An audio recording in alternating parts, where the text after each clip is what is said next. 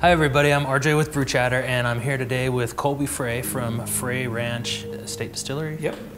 And so he's taken us through this whole estate, which sounds like a ton of work, and but it's super cool, and the products are insanely good.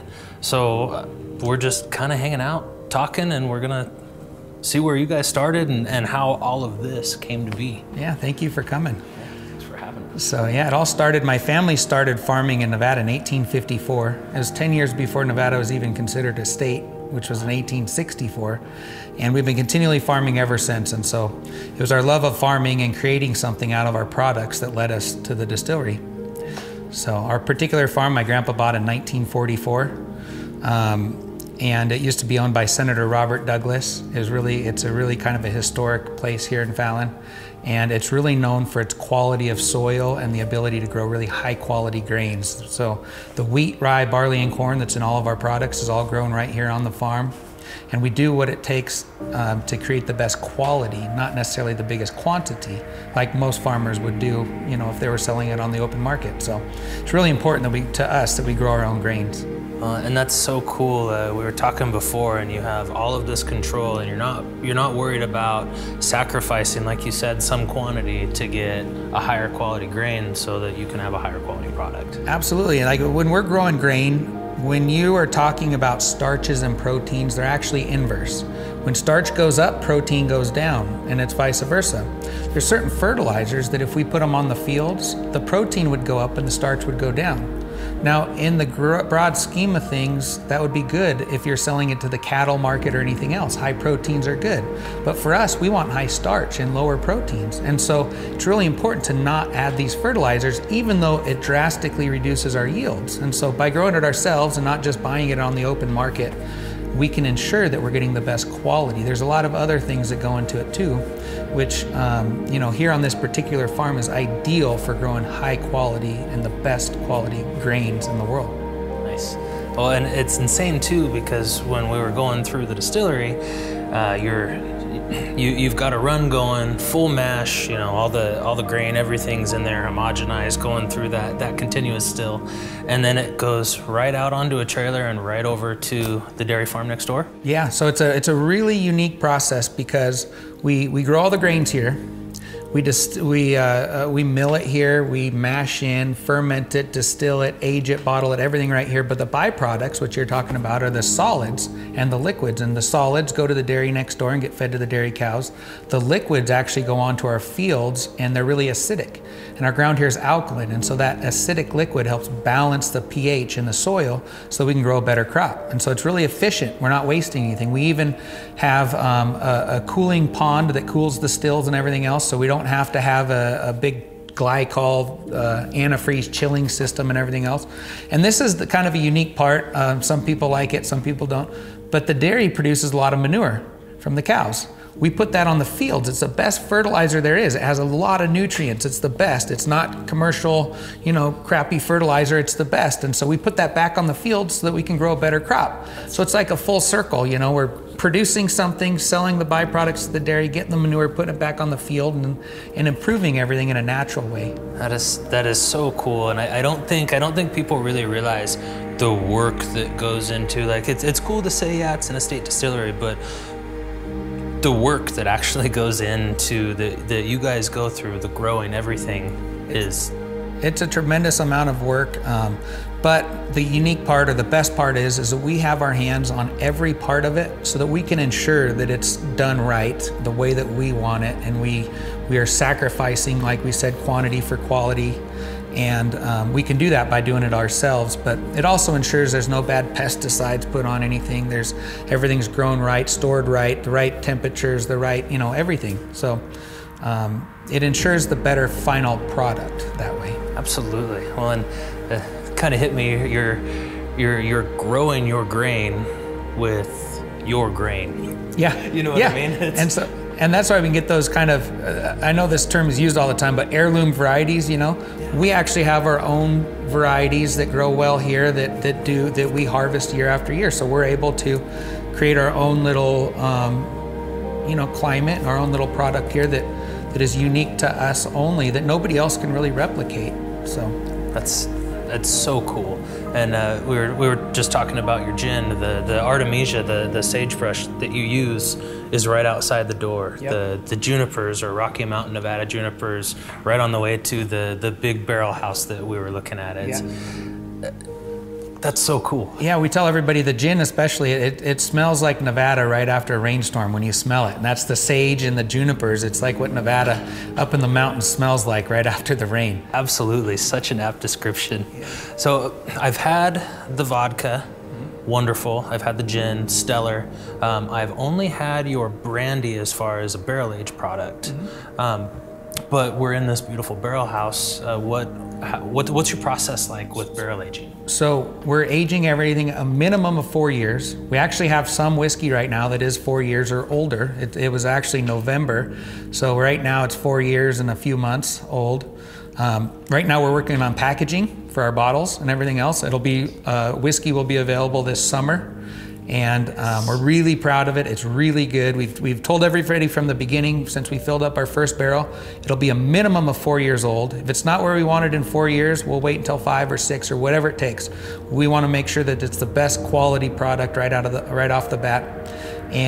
But it was really good at 3 years, and so right at 4 years we were ready to go. But we're still working on a packaging design and everything else, and we're going to release it this summer. Oh, that's so cool! I cannot wait for that. So your barrels, you're using, you said it's a number 4 char inside, minimum of 4 years in the barrel. So I know that a lot of the, like Jack and these giant monster distilleries, they have these big barrel warehouses, and they're adjusting top to bottom and everything. What's your process here at Frey? So just because, those are 10 stories high, and so the difference between the temperatures that, 10 stories high and the ground level is dramatic. Here ours aren't that tall. This barrel warehouse we're in right now will only hold 1,456 full-size 53-gallon barrels. Oh, that's all. Our new barrel house will hold about 8,400 barrels, and but the unique part about it is it's more level. We have lots of ground here. We don't need to build them 10 stories high, so we don't have the dramatic temperature differences. But we will take kind of a cross section when we do bottle the whiskey, take some barrels from the top and blend it with the barrels from the bottom, and get a good consistent product that way. Awesome, that's very cool. So what if, there are a lot of people who, study the theory of home distilling. And barrel aging seems to be like 53-gallon barrels, surface area to volume's perfect. The char's just right. It's like the planets align, and that's the perfect size. But what about for those of us who are using like cubes or staves or spirals or something along those lines? Do you have any recommendations? I don't think there's anything wrong with that, especially, it's hard to fill up a full 53 gallons, and so one thing that I would recommend, one thing that the barrels do is they breathe slightly, and they're charred, and so make sure your chips are charred. You can get them at different toasts or whatever. You want to get the right charred chips, but you got to be really careful, because I think that you could really overdo it that way if you put in a little bit too much, and so I would add a little bit and add a little bit more. But one thing that you just can't replicate is time, and it's that contact with the charcoal. And in this barrel house, it's the expansion and contraction of the cold winters and the hot summers. It expands during the cold winters, pushes it into that char level, and contracts during the cold winters. And so that's really important for the aging process for us. And any way that a home brewer could kind of replicate that would be really good. Okay, awesome. So put the jars on the in the freezer. Yeah. And put them on the heater vent. Yeah. Yes, I love it. Awesome. So when you're distilling, when you're running this beautiful system that you've got set up, I thought it was really cool that you had a continuous still and in tandem with your pot still. Could you talk a little bit about your process? Yeah. When we were designing it, we felt like continuous stills are really efficient. You get a lot of product in a relatively efficient, fast period of time. But a pot stills, we felt like, do a lot better quality. You can take a heads cut, and then you get the middle run, and you can take a tails cut. And so what we do is we strip everything in the continuous still, and then we redistill it in the pot still as a pot, rather than having a doubler. A lot of continuous stills would have a continuous still and the doubler. The problem is there's no way to differentiate the heads and the tails, and so by stripping it in the continuous still, we're making the pot still a lot more efficient because we're putting in a lot more concentrated product.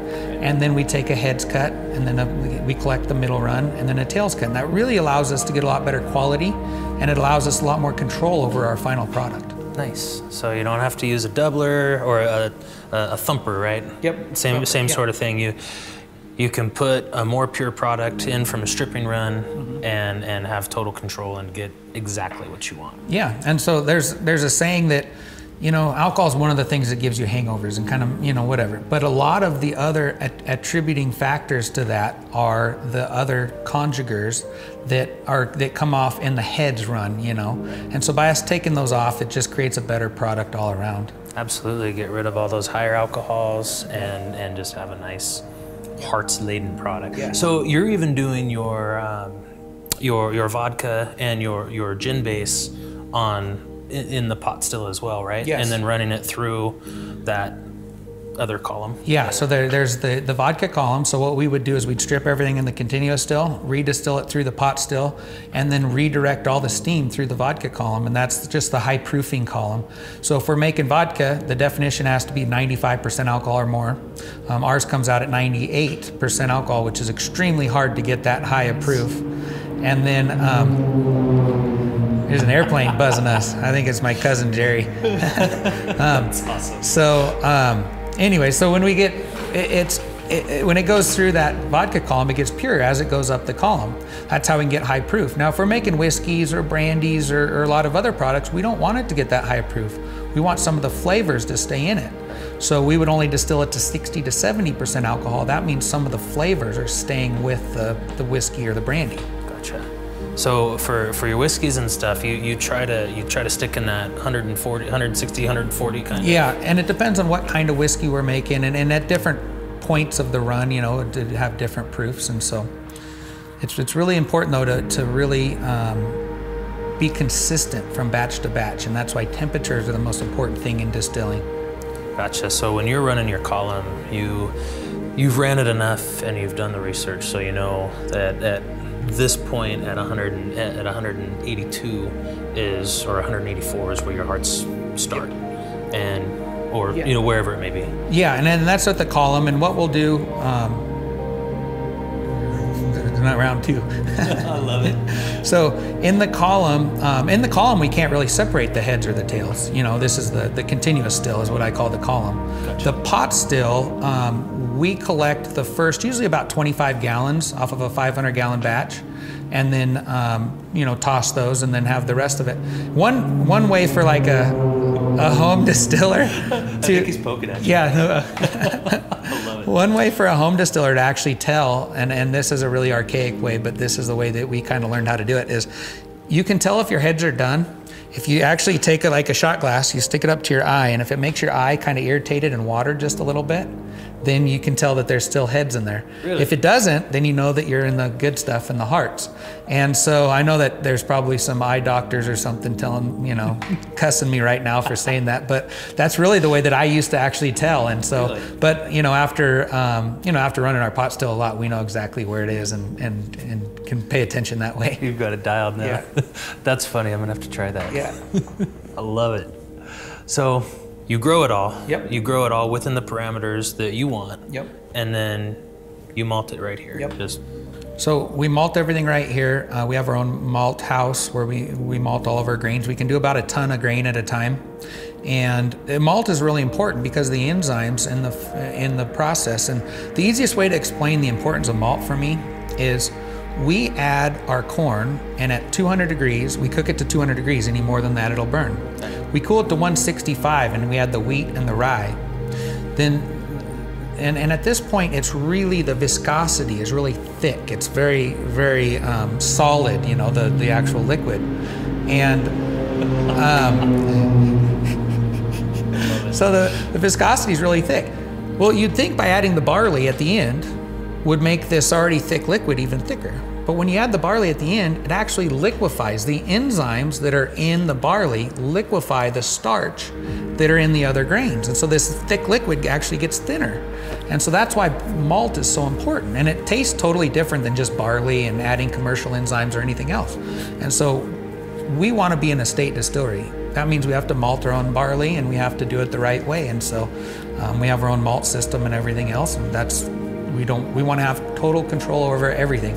Our trademark is called from ground to glass. So we have total control over everything from the ground to the glass. That's awesome.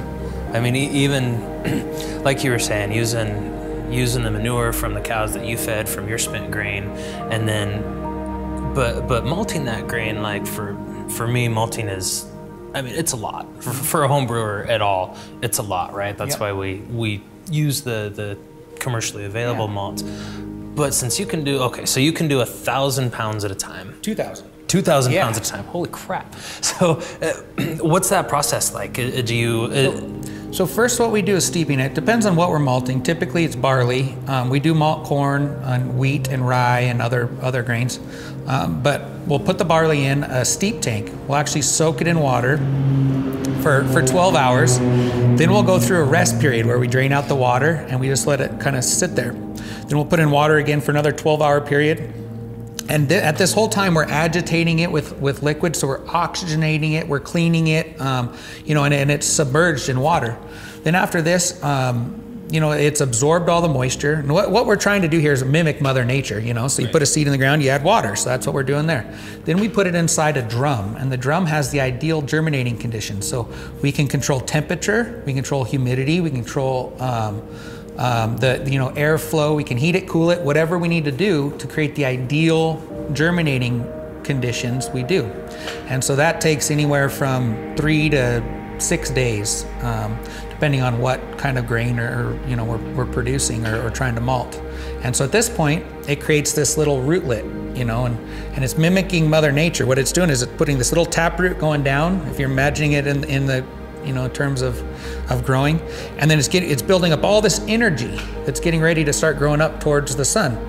Well, that's when you stop any future growth or germinating by drying it to a certain point to where it basically kills any future growth. So the easiest way is those enzymes are kind of our form of harnessing that energy that it's creating to start trying to grow up towards the sun. Right, so you create the starch, you create the enzyme, and you take it, you dry it out and then from there it goes right in the mill and right into the...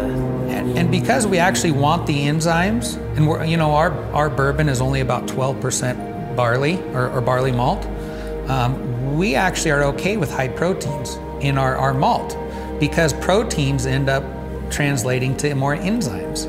So we're okay with that. Whereas a beer, you don't need that many enzymes because your majority of your actual product or your beer is malted barley. Right.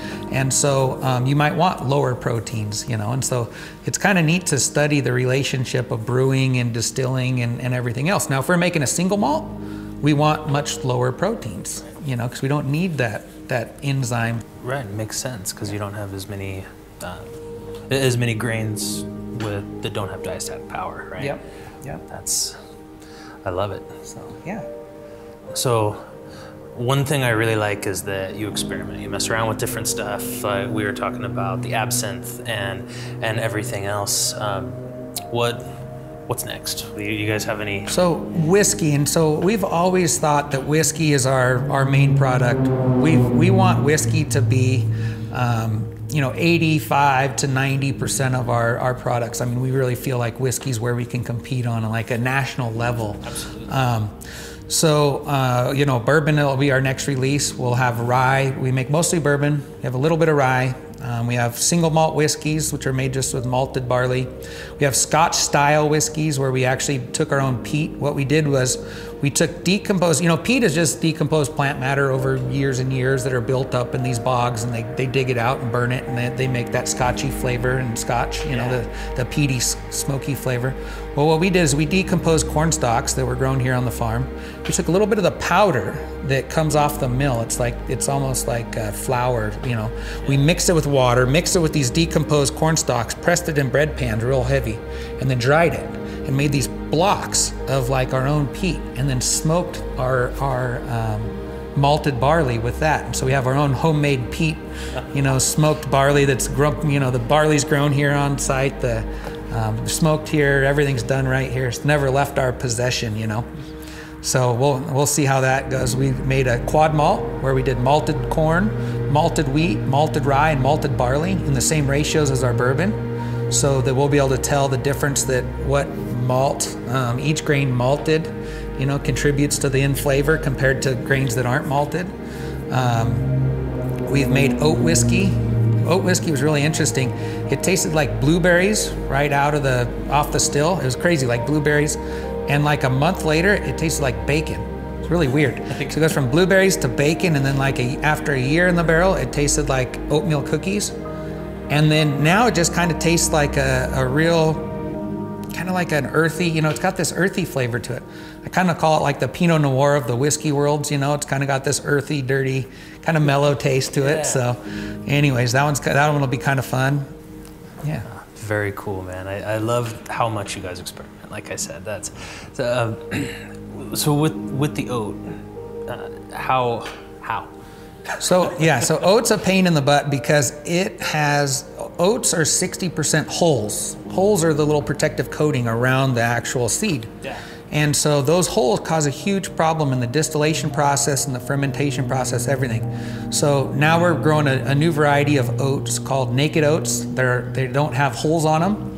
And by growing our own grain, we can do that. We couldn't find any seed anywhere in the United States. We actually had to have the seed shipped in from Canada to grow it. And now we grow our own seed from year to year now.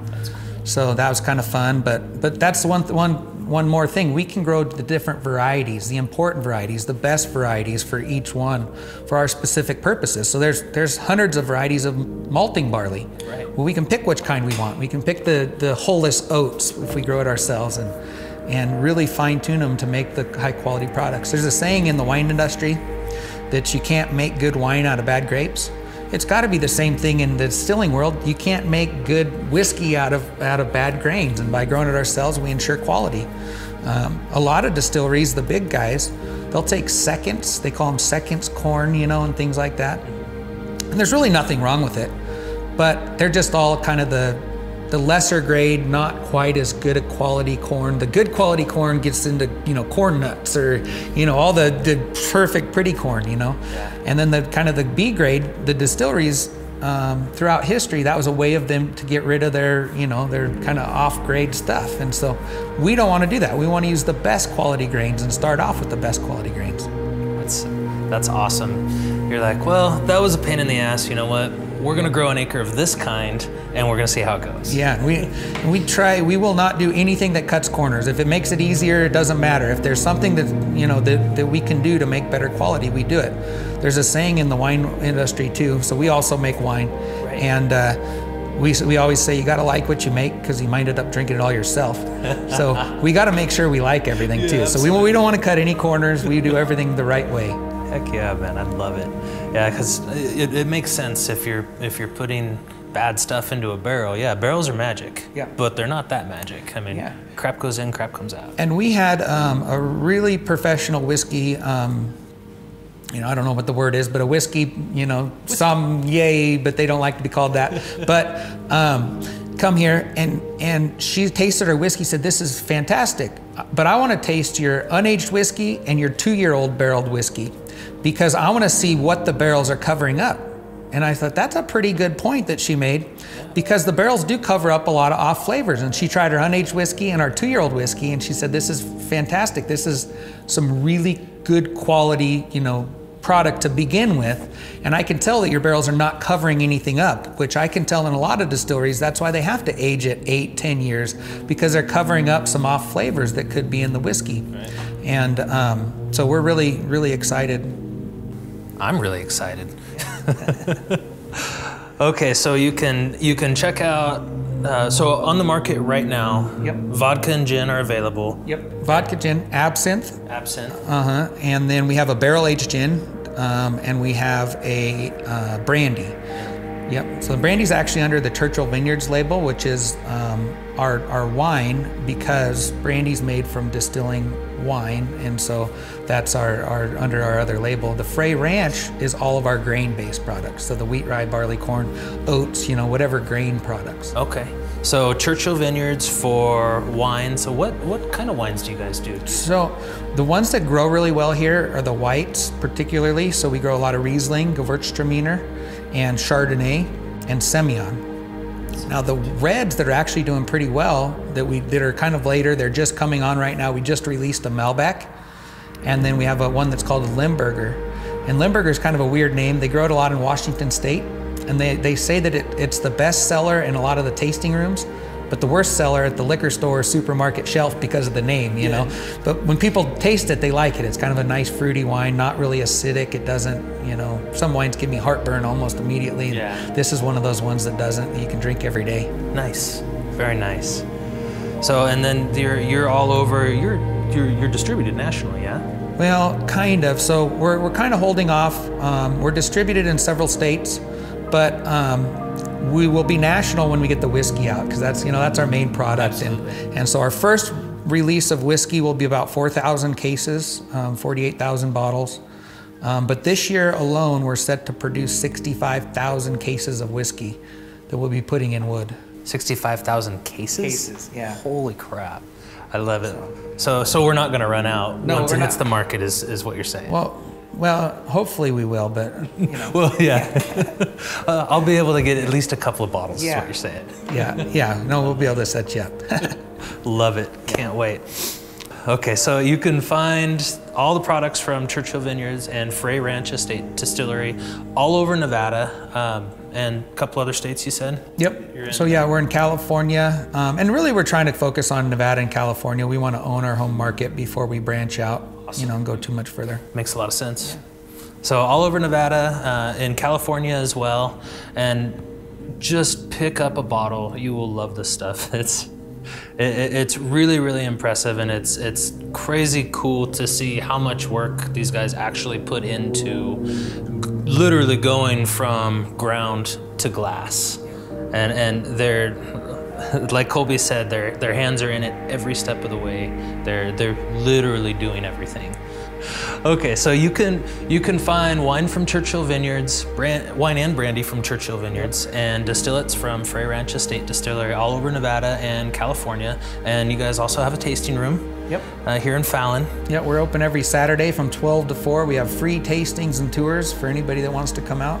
Love it. Love it, love it. And you have to come out and check out their facility because it's insane. It's awesome. You can also follow Frey Ranch Distillery on Instagram, Facebook, all the social media stuff at Frey Ranch Distillery. And I really appreciate you letting us come out and take up your morning and showing us all your fun toys. Thank you for coming. Anytime. We'll be back. Brew on.